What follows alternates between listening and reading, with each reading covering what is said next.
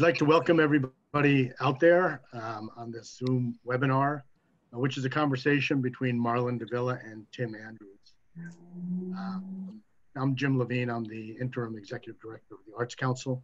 Before we get going with this webinar, I just wanted to give thanks to the staff of the Arts Council, who for the past 5 or 6 weeks has been working really hard to put together programs that we call Apart Together, which have attempted to connect the community through art, even though we can't be together.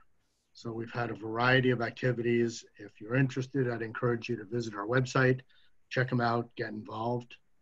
But it's really been the staff that's been pushing and making that possible for the past 5 or 6 weeks. We've also started a mask making project, which to date has made over 600 masks, and we're distributing them really all throughout Princeton. So even in the midst of a pandemic, we've been pretty busy.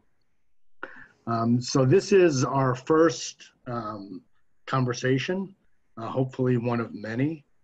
And for anybody who's out there, if you have ideas for us or thoughts about the format, you can send an email to info@artscouncilofprinceton.org or put it in the chat.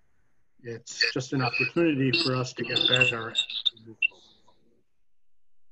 All right, so with that, I'm going to introduce Tim Andrews and Marlon Davila. Tim is a former board president of the Arts Council of Princeton. He is an arts lover, and he actually came to us with this idea to have this conversation so that people could listen in and learn a little bit more about the artist community in Princeton. Marlon Davila was the artist-in-residence, the Ann Reeves Artist-in-Residence at the Arts Council of Princeton in the past year, when he completed a mural project at the corner of Leigh and John in the Witherspoon-Jackson neighborhood. And I know that Tim is going to be talking with Marlon about that mural, but also about lots of other things about his path to getting where he is today. So with that, I'm going to turn it over to Tim. I'm going to stop my video so you can just see Tim and Marlon. And if you have thoughts or comments, put them in the chat, and I'll be monitoring that so that we can address any questions or concerns that you might have. All right, I'm turning it over to you, Tim. Great, thank you very much, Jim. Really appreciate the introduction. And Marlon, this has been months in the making. I'm really excited to be able to sit down. When we first started talking about an artist in residence and your name came up, I said my only requirement is that I want to have dinner with him. And we haven't been able to get together yet. So I decided when we were actually arranging it, I thought it's a little selfish to do this just by myself. Why not do it in this environment, you know, so that everyone can sort of, you know, listen in on us and ask questions yourself. And so again, you know, if you want to ask questions, certainly submit questions all along the conversation if you're listening in tonight. And I'll try to take those questions sort of in real time and pose them to Marlon, and we'll also do Q&A at the end. So Marlon, let's get started. You know, you were born and raised in Princeton of Guatemalan parents. Talk to us a bit about, you know, growing up in Princeton, you know, where you grew up and what your early memories are, and just, you know, tell us how that was and what life was back, you know, what, 25 years ago or so when you were born, right? That's so funny. I'm 46. Okay, great. 46 years ago, Marlon. I was born in Princeton and first generation, and my mother was only 19 years old, and she was really homesick. My aunt lived in Princeton, and you know, when the whole story with my mother, it's a big deal. You know, she was pregnant. My grandmother was not happy about the whole situation. My biological father, who I do not know, was not a very good guy. In fact, he was already married, so they needed to leave the country. And my aunt, who lived in Princeton, sent money for my mother to come over and for her to have a better life. So I was born here. We lived here for a couple years, and she just was too homesick.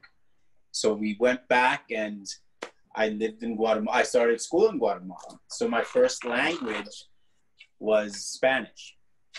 My mother remarried.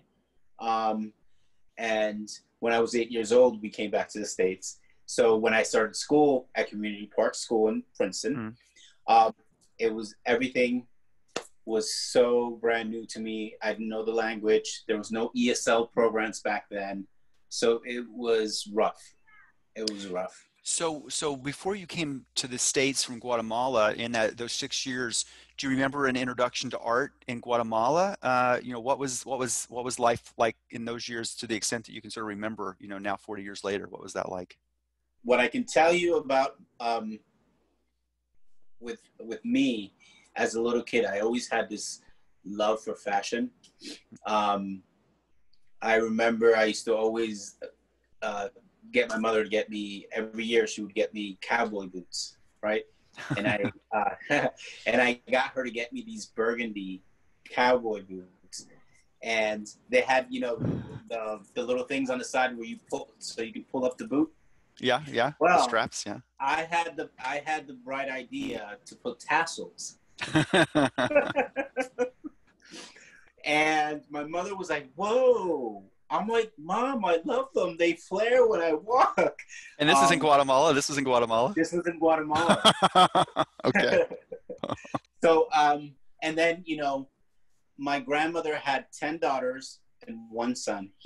My uncle is my age. So my mother and my grandmother were pregnant at the same time. But anyhow, growing up with a whole bunch of aunts that were dating, they were teenagers dating, they would, try clothes on, and they would ask me for suggestions of what to put together. So I knew about color back then. Mm-hmm. And I knew how to put ensembles together where they looked great. Little kid, 7 years old. But I didn't realize I loved art till Community Park.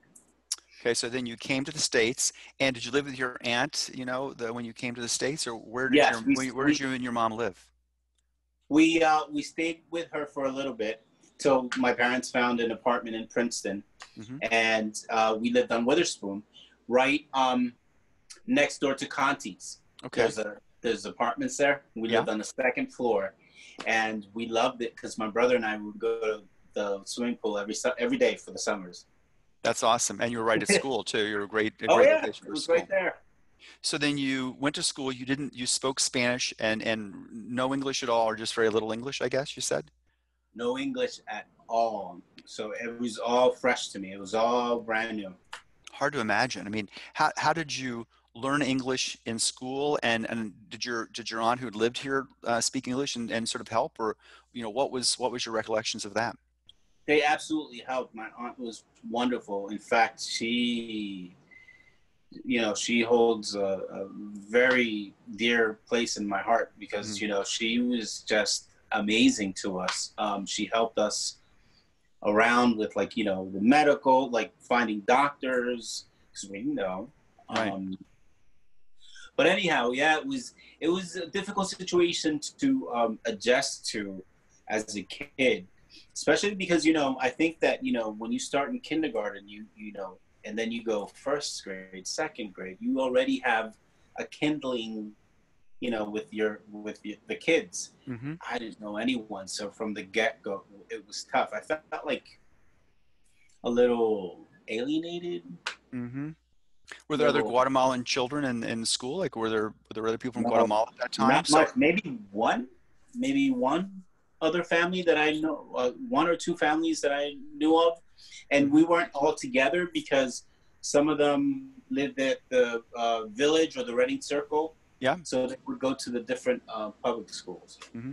So you're in community school, Community Park School, and what's your first memory of getting into art? Was that at 1st, 2nd grade, or sort of what's your first memory of that?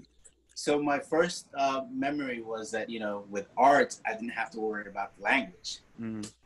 With art, it was just me and the paper or the project, and I was able to be free with, I guess. And you know what other class I love? Music class. Yeah. Music class was great because, you know, we did dance, we did theater, a little bit of theater. So the classes where English was involved were my favorite. And so how did you sort of fall into art? What kind of art were you, were you doing typical kids art, or were you still in the fashion world, and trying to, redecorate your teacher's outfit, or what were you doing? Oh my God. So, it was just, okay, so being foreign, well, being a new kid in Princeton, and then, I knew I was a little different, because I like Barbies. I like fashion, I wasn't your typical boy. I just wasn't. I like to go out, but for the most part, I would choose to stay in my bedroom and color books, or draw, doodle, just doodle. And I don't know why, but I just love to doodle. So that's sort of through elementary school. And then when did you sort of say, gosh, maybe I'm an artist? When did you sort of say this isn't coloring and maybe this is something more? And was it in elementary school or junior high? The whole thing is that, I always remember having that whole fashion thing. I really love the fashion. I love style. I always, I don't know, I somehow or another got my mother to buy, I was into clothes like the 80s. There was so much fashion going on in the 80s. So I just love the punk stuff. I love the skateboarders, rap, definitely. So I had style. And I just wanted to go with the whole fashion thing. That's what I wanted to, that was my passion, fashion. So I didn't know I was going to be an artist. I really did not know. I just knew that I knew how to design. So I started designing clothes, and I started putting little pieces here together, the dresses, the skirts.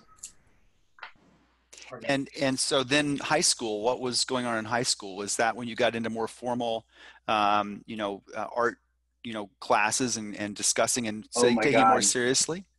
So the funniest thing about this whole thing is that I always threw art to the side. I never thought in a million years.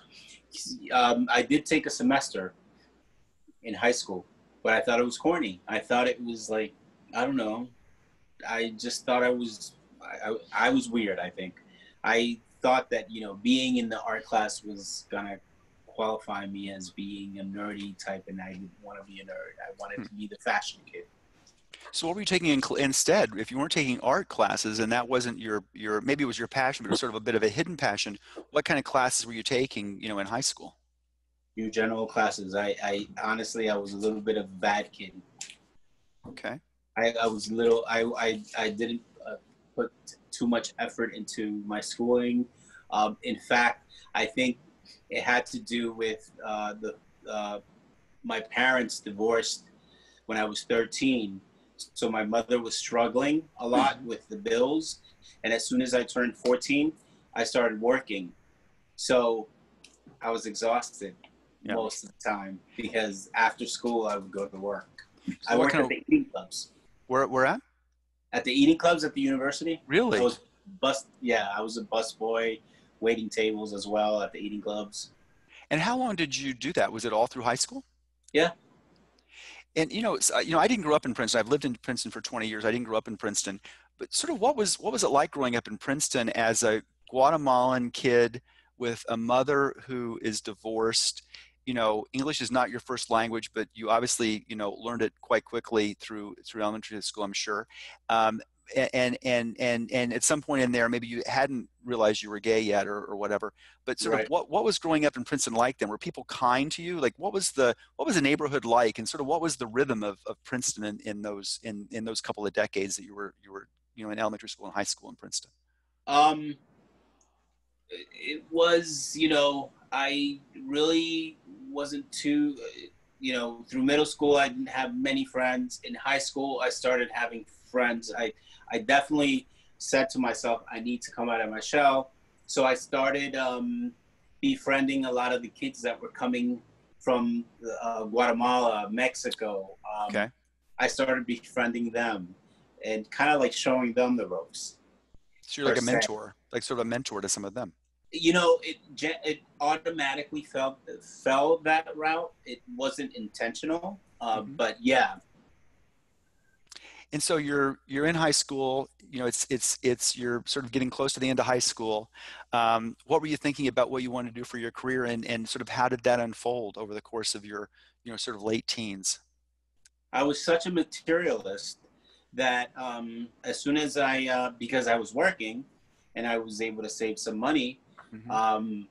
So when I was 17, I had enough money to buy, you know, or enough of a down payment for a car. So I purchased a car. Okay. And little did I know at that age that the car insurance was going to be sky high because my mom was not going to pay for it. So right after high school, unfortunately, I wanted to go to at least Mercer County Community College, but Mm-hmm. I was paying for my car. And what were you doing to pay for your car? I was working 2 jobs. Okay. And not in art. I'm guessing not in art. Art was not in it at all in the pictures. Okay. Fast forward to if I can tell you when art came along. Yeah. Do you want to? Yeah. That's great. That was my next question. So sort of when did art come into your life, and sort of what happened? Yeah. So I moved. You know, as soon as I saved enough more money, I paid that car. I saved enough money to move out of state. I wanted to move out of state. I moved to Florida, and I went to the Art Institute for Lauderdale for fashion design. I went to school there for a year and a half, then it got too expensive. I couldn't continue it. Never happened, moved back to New Jersey, started working at Princeton University. Okay. There, they have a great program for employees who want to go back to school. They reimburse you 80%. That's great. So I took advantage of that. I went for graphic design at Mercer County. Mm-hmm. So with graphic design, you have to take some art classes. It was a life drawing class, and the professor suggested that I take a painting class, and I'm like, no, I'm not taking a painting class. It's not part of my curriculum. He was like, you'll love it, I promise you. Oh no! And then I took his advice, and I fell completely in love with painting, so much that I changed my majors. And I graduated with honors with fine arts, and now here I am. That is awesome. So after you got your degree, what, sort of how did your career begin? What was that journey, to use a word from your artwork, which we're going to get into in a couple of minutes, sort of what was that journey leading you from that age to sort of where we are, let's sort of getting back to sort of, 19 when you started, 2019 when you started working on the piece last year. So sort of what was that journey like? For your career? Oh my God, life-changing. The mural, you mean the mural? No, I mean, so you graduated from college, and sort of how did you then start looking for, opportunities to sort of practice your art? Yeah. Got you. So it was all about networking. And, I gotta say, networking is the toughest part as an artist to do, because you wanna be able to get accepted somewhere, and you want someone to open the doors to you, and let alone like exhibiting a piece for the first couple of years was just so rough, because it's almost like you're I don't feel that I've always I'm better at communicating with my art versus me verbally speaking. Okay. So when I would show an art, I would go crazy with my nerves. I would lose sleep because it's just so intimidating showing. But I started little by little. In New York City, in Asbury Park, at the Arts Council, of course, and in Provincetown. Mm-hmm. In Provincetown, New York City a couple of times. So yeah, no, it's been great, but it's all been, like me searching openings for artists, all art events. I just, just dabble, here and there to try to, get the experience. Mm-hmm. And what's your favorite type of medium? Like what's, what do you, what do you prefer to sort of work in? Um, oh my God. So I used to think that, well, I'm definitely going to say people are my favorite subject to paint, but Like then all the again, people, like all the people behind you. I think you've got some great pieces on the wall behind you. yes. But I have to say that landscapes and animals are also, and fantasy. I'm a surrealist. I'm finding out that I'm going in that venue because, in that route, because I don't know, I feel that, as I'm growing, I'm also growing spiritually, because art allows me to stay connected to who I am. Mm. And, it's almost like I hypnotize myself when I'm like for hours just painting and just, it's almost like the relationship between my soul and the canvas and the brushes and the paint. And something just evolves, but it's not just people, it's also landscapes. Like, the mural, oh my God, I was like, you know what? I love painting people. And I hope that once I get to paint the mural that I'm able to, do what I do, but it just came naturally, the flow. I think it's when, I search from within and something just magically happens. That's awesome. And how do you select like, for instance, the paintings on the wall behind you? How do you select the people you're painting? Are they friends? Are they people you're imagining? Are they sort of who are you painting? And then we're going to get to the mural and how you sort of thought about that. But the ones behind you are beautiful. So how do you approach that? As somebody who's not an artist and just loves art, I'm always interested in sort of how people sort of select the subjects they're going to be painting or creating. So it's pretty much either so the number one way is people I know, or people that fascinate me. I get fascinated by people so much that when I just see, I think I love people that are genuine and just free spirited, and when I see that beauty, it just inspires me. And then I go and I'm like, okay, I like her. She's beautiful. It just, she's so secure about herself. She's showing that, she has a glow to herself. And so then I go and I start painting it. Once she's done, then I see something else, and then boom, it's an involvement. It just evolves into like something that is really not planned per se. I do plan, but not all the time. Most of the time, it just happens as I'm painting. Like the one behind me. Yeah, which one do you want to show us? Which one are you pointing at? This one right here. Yeah. She is a fashion model in Spain, and she's very extravagant with her clothing, and her name is Sita, and I just love how she's like the glasses, the boots, the hair. So then she's very fantasy. So then I painted her, and then I was like, okay, you know what? It looks like she could be in an underworld world with like full of mermaids, and I just started adding mermaids, and now she's all of a sudden in deep water with a whole bunch of mermaids. That's just how it happens. That is awesome. Well, so I'm so excited about the work that you did for Princeton in this Artist-in-Residence program. I know when the work sort of started, but when were you first approached? How did you get involved with the Arts Council on this project? I know you certainly have had your work displayed at the Arts Council previously, but how did you sort of first get involved in potentially being part of this big mural program? I was approached to see if I was interested in a project, in this project, and was that Maria Evans? I was approached by Maria Evans and the team, and they wanted to see if I was interested in working with them, and I'm like, oh my God. This is like a dream come true for me. Absolutely, I was on board 100%. Yeah. Well, Maria's great, and for those who don't know, she's the artistic director of Princeton for the Arts Council of Princeton. She's just awesome. So she's got a great eye.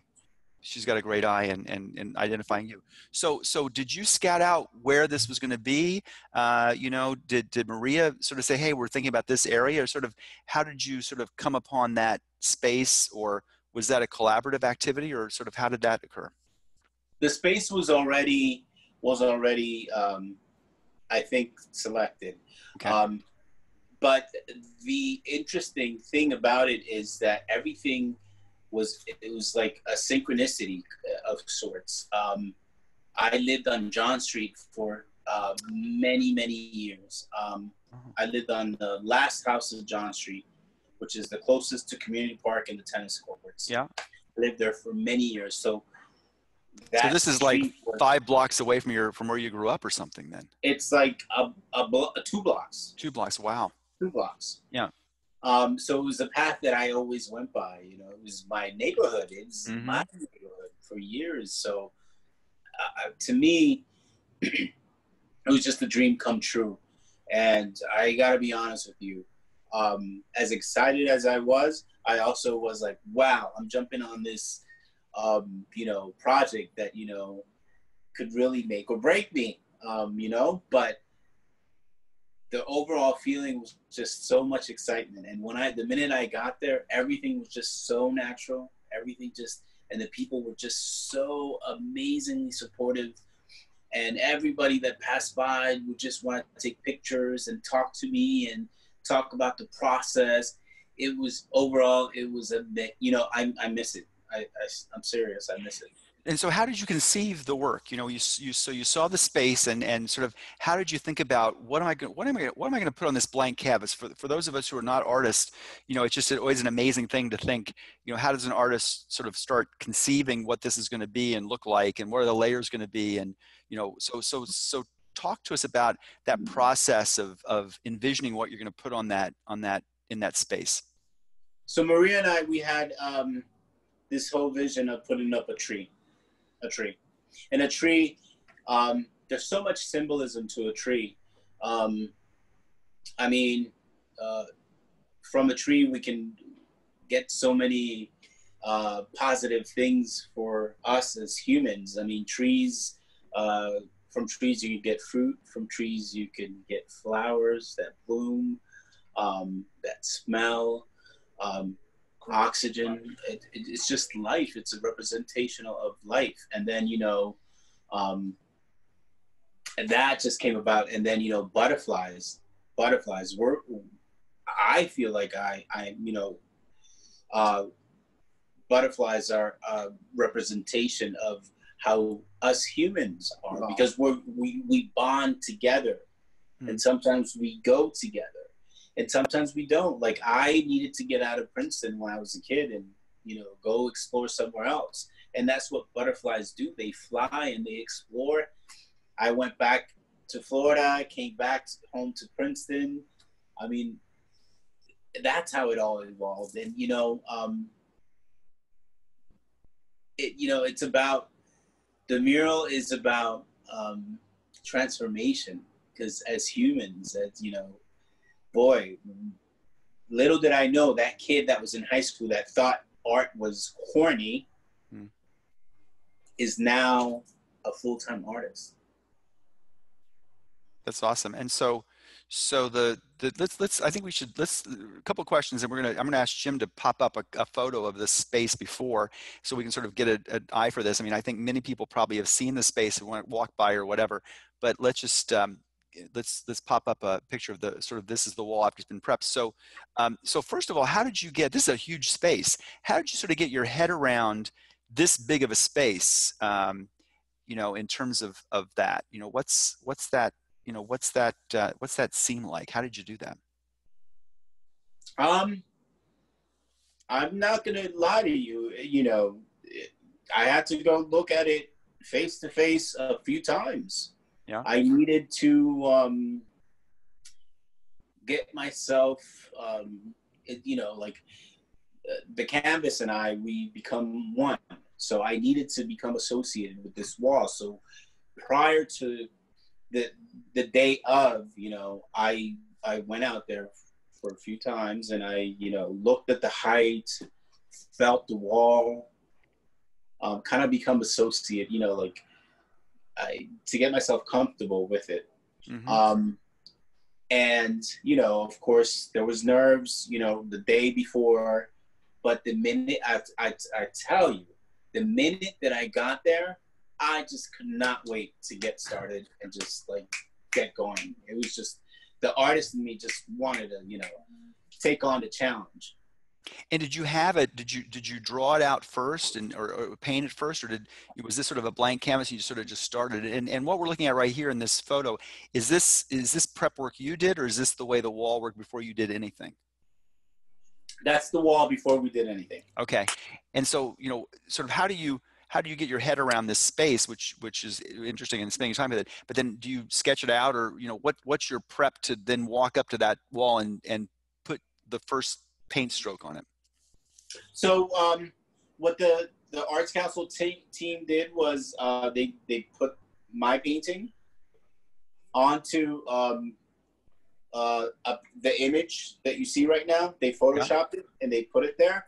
So then once you do that, you see your eye, the perspective changes. You know, interesting. Yeah. You were able to like somehow measure with your eyes, and you know, you just. So once that was there, we took prints out, and then I just started with the chalk and just did the negative space. Negative space. If you look at the negative space, you start out that way, you get the shapes that you want to get. I see. Interesting. And so let's go to the next slide. So here you're in process pretty far along. So you painted the first base coat, I guess, of the blue and the white that's sort of mixed, and sort of, you know, how did that go down? Do you have any help with that? And then talk to us about sort of the process of this layering that's now happening. So the background. Okay, so let me tell you about the background. The background first got so they the team, they went and they put on the background. So they start out with the blue, and you see how the blue is starts kind of like lightening up as you go down. Yeah. And then once the background was set in, then I came in and I took care of the rest. I see. And did you break the wall down? And just got a question. Did you break the wall down into grids and then approach it in that sort of way, or did you sort of, was this a freestyle thing after you did the drawing in freestyle? When you say breakdown, do you mean like I think a grid system? Yeah, like a grid system, like a grid no system, grid or system. just so it's all freehand, basically. All freehand. Wow. Okay. Okay. So then you started, you know, doing the drawing. Tell us a little bit, walk us through that process and sort of what you were thinking during all this. And did you make any mistakes? You know, this is the kind of thing I sort of go, gosh, what happens if a mistake happens? Oh my God, mistakes are done every day when it comes to art. And that's the thing that, you know, as an artist, and you know, whoever is an artist and is watching must know this, that you cannot be hard on yourself, because from a mistake, you can create something really beautiful. So you just have to, you know, constantly move back from what you're working on and just take a break and then come back and look at it again. And then you might see it if it works or not. But mistakes are always a part of the game, always. And so how long did, you know, so you started filling in the tree, et cetera. Sort of, how long did this process take? What was the length of the process, and how many hours a day did you work on it? You know, we had another question from the audience. So sort of how many hours a day did you work on it, and sort of how long did it take to complete it? So it you know, it all varied on the hours. For the a normal day for me would be 9 to 3:30 to 4, 9 to 4. Mm-hmm. And how long did? And then it took 4 weeks to finalize. And during that period, people were walking by, and what kind of comments were you getting from people that were walking by? They must have been mystified what was going on, but what was the feedback? Can you repeat the question? I lost you. Yeah, how was, you know, as you're working on this over the course of that month, what were people saying as they were walking by? Because that's a fairly active area. Sort of, what was the feedback? What kind of questions were you getting, comments and things? let me tell you, the feedback was so great that it was my fuel. They like people in the neighborhood that passed by just motivated me and got me to feel even more powerful, I guess. I just felt like that, you know, they were there to support me, and you know, their support just got me on a bigger high, and I was just on cloud nine per se. That's awesome. So you know, the development of this, you know, let's go to the next picture. This is, I guess we're getting close to wrapping up here, right? In terms of the mural. How far along are you in this juncture? Is this pretty close to being finished? So right here in this picture, the tree, there's no butterflies. The tree was pretty much, you know, like 80-75% done. But after this step right here, I was going to start doing the adding the butterflies. Okay, great. So let's go to the next picture. I think we've got butterflies. Look beautiful. Yes. So this is the finished work, I think. I think at this point it's finished, right? At this point, the mural is finished. Yeah, and in this photo. And yes. So this is about a month. So you know, there was a bit of a journey to get here. You know, that's the name of the piece, but it's also was a bit of a journey. You know, this project wasn't without a little controversy, and certainly took a little time to get finished. There were a lot of approvals because it's a historic district and all those things. Sort of, you know, you grew up in the area. You really wanted to do this piece. You know, how did you sort of handle that conversation and that sort of debate and that discussion was going on? You know, there were a lot of community meetings to talk about, should there be art or not art? If there should be art, who should do the art? Sort of, how was that, you know, as an artist, just wanting to put your work out there? What was that process like? And sort of tell us a little bit about that. The process was such a learning experience. From beginning to end, it was almost as if, you know, I was walking on eggshells, because there was people that were not for the mural. So yeah. These people that were not in support of the mural, they were, their opinions of the project were not really positive. And I have to be honest with you, thankfully, you know, I don't know if it's that I developed a thick skin, but I kind of handle it in a great way, positive way, because you know what? Not everybody's gonna love my art. Mm-hmm. And I understand that. And people have the right to have their own opinions. But to any other artists that are listening, and you know, are starting out, I suggest that they start practicing not taking opinions of other people personal, because there's going to be people that are not going to be in your favor or like your art or support you, and you have to be open-minded about it and kind of ground yourself. And you know, meditation really helped me, I think. So. Well, it finally got approved, and I think that the debate was probably a healthy one in the end. Do you think that it made the work better or different, this debate that went on, you know, or do you think it didn't really 100%. change? And 100%. It made me want to do, and even, that's just the person that I am. Any project that I take on, it has to be almost perfect, because you know, I'm passionate about. This is what I really love doing. So I just wanted to show these people that, you know, this mural, if anything, was going to be something positive for the neighborhood. And if anything, you know, I think it brought people together, and, you know, you're able to pass by, and it's, you know, it's something wonderful to see, I think, you know.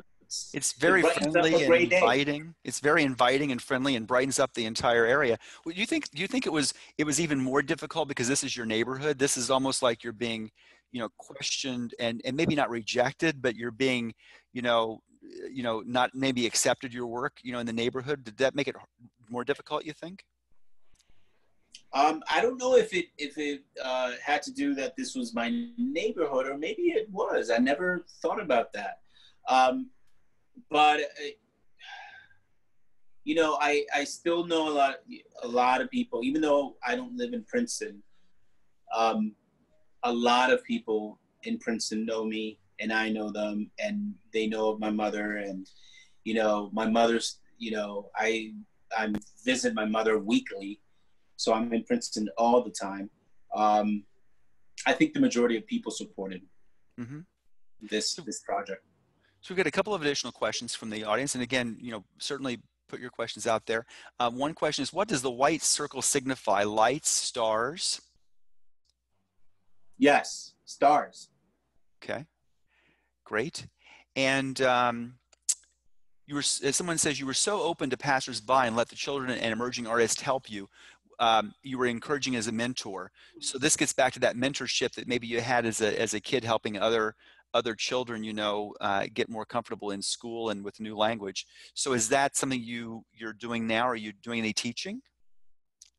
I do.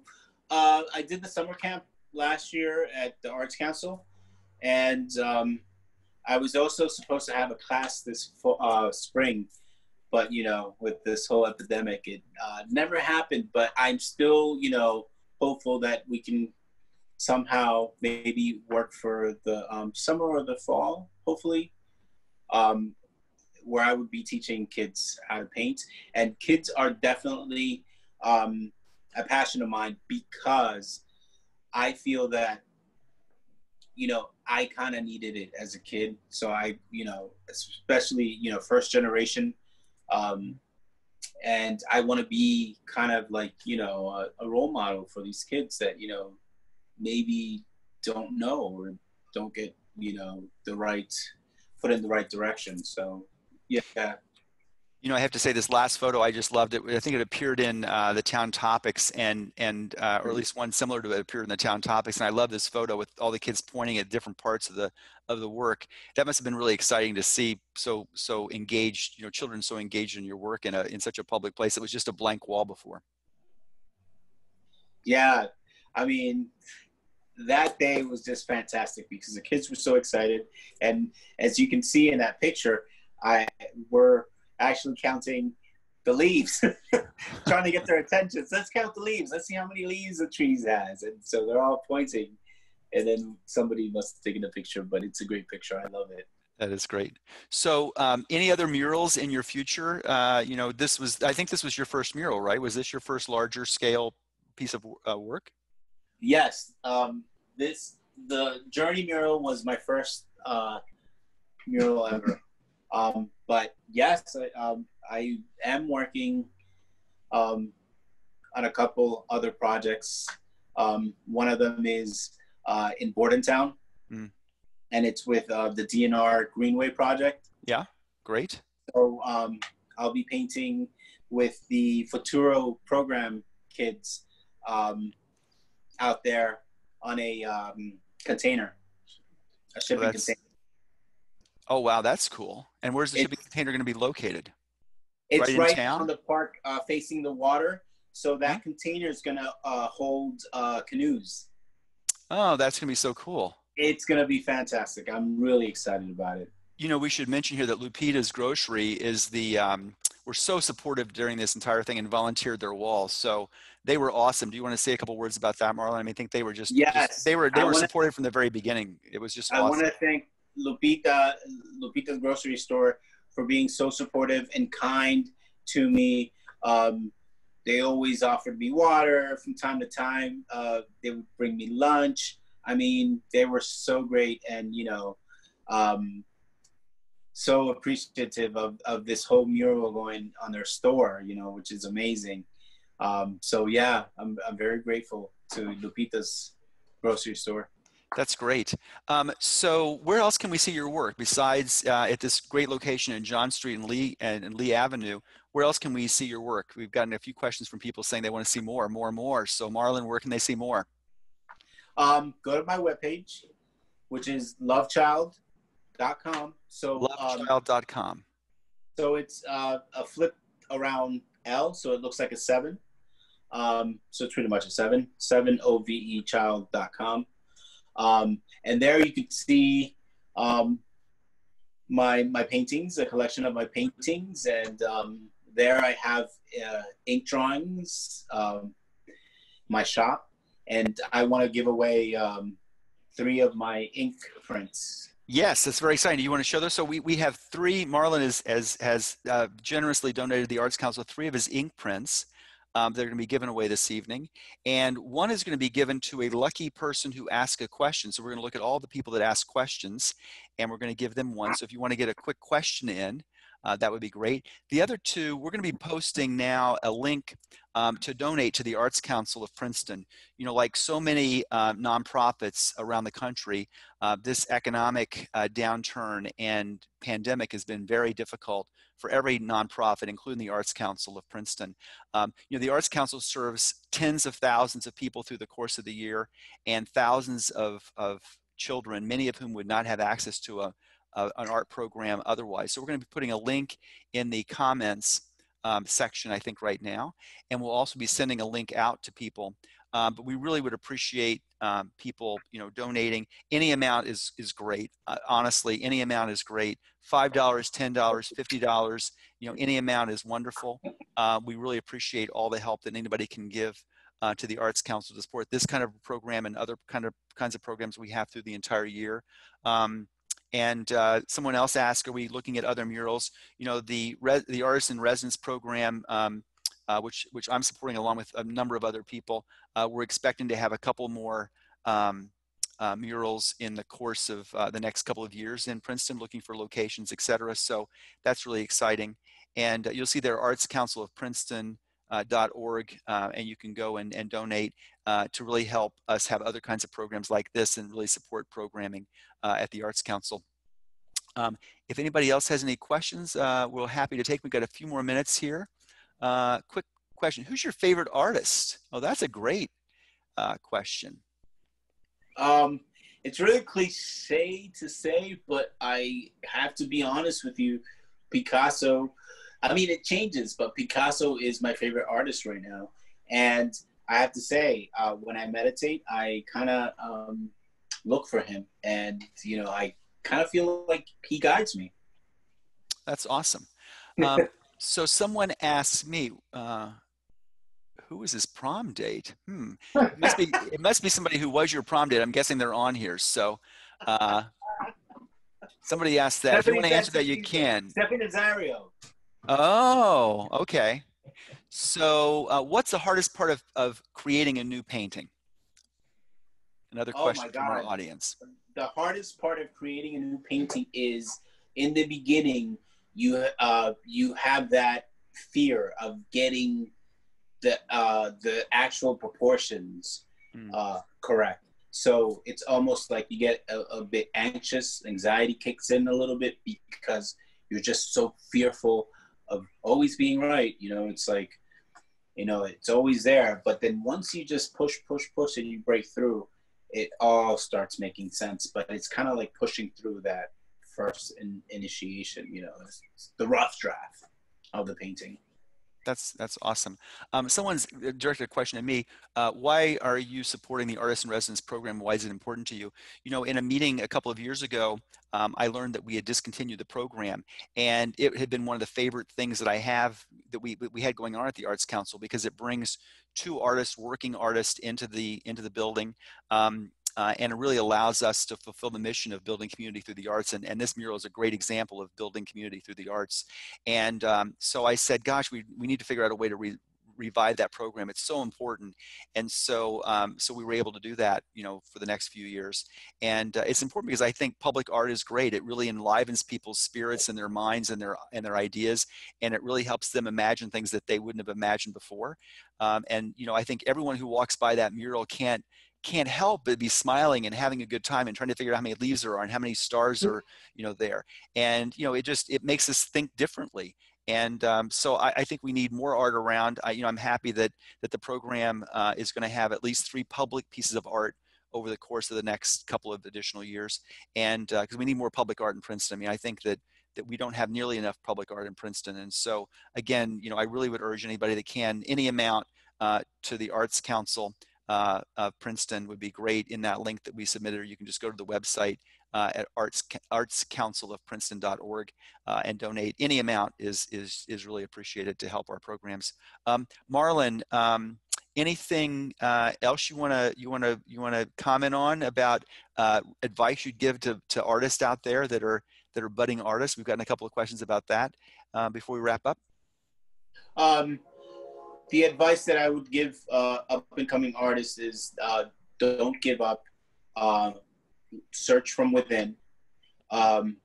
Meditate, because meditation has helped me a lot to find my path, and not be afraid to be who I am as an artist is key. So I think that if you hold on to that and you stay true to yourself, things will start developing. Things will start growing. And, I honestly, I feel that we need more artists. I feel that we need more art. So I would love to, have a community of art friends. I don't have that many artists that are friends, just very few. But I encourage everyone to, to reach out, and, I don't bite. I'm actually, I love to help, and, just, continue on that journey, and, make connections, and things will, come to be. Believe in yourself. Great advice for any work that anybody does, and any craft that anyone does. So Marlon, thank you so much for what you've given back to the community and to the Arts Council. We so appreciate it. Jim, any final comments? I just want to thank you. Oh. Thank you so much for getting involved in, supporting us, the artists. It means the world to me. And I'm sure it means the world to other people, artists that are involved. And I thank you. I thank you for your love and your donations and your passion for the arts. And, I'm very grateful of this opportunity, and I just can't thank you enough. Well, you're welcome, and thanks for everything. I really appreciate it very much. Jim? All right, I am not going to try to top Marlon's final words there. So I'm just going to thank you, Tim, for having the inspiration to do this. Marlon, for agreeing to participate and for sharing your story. It was fantastic. Arts Council. I also want to thank the Arts Council, Maria Evans, Stephanie, who else? Veronica. Thank you so much. And then Chris Ramirez, he's a college student that helped me from time to time to create the mural. I'm just so thankful and grateful for all this wonderful things that have been happening. And yes, let's keep this going. Awesome, great. Well, thank you all again for dialing in to the webinar. And don't forget, artscouncilofprinceton.org, donations accepted any size. Thanks, Jim. Oh, Marlon? One more thing. Back to Marlon. One more thing, guys. So I'll be reaching out to the winners. Great, wonderful. And mailing them, signing them, and getting them away. And everyone who donates any amount, doesn't matter, between now and tomorrow at noon, we're going to enter your name into a little basket and pull out two. So 2 of the prints will go to people that donate between now and noontime tomorrow, and 1 print will go to someone who asked a question or commented in some other way, so that everyone's got a chance to win one of these beautiful prints. So thanks very much. Take care, everybody. All right. Bye-bye. Stay safe. Thank you, guys.